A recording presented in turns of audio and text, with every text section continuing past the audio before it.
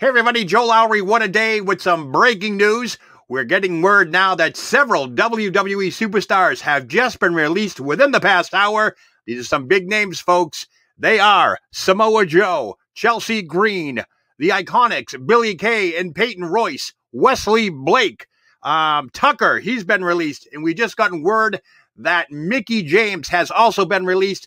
I'm also getting word, too, that there will be additional superstars to be released within the next hour or two. It could be happening while I'm talking to you right now, but keep it here to What a Day. Again, breaking news. The WWE has released several superstars. Coincidentally, this time last year, the same thing happened when over 20 superstars, employees were either furloughed or let go. But 1 year to the day, the WWE has released several big names, most notably Chelsea Green, Mickie James, and of course, Samoa Joe. Keep it here to What a Day for this latest string of releases from the WWE. I'm Joe Lowry. What a day!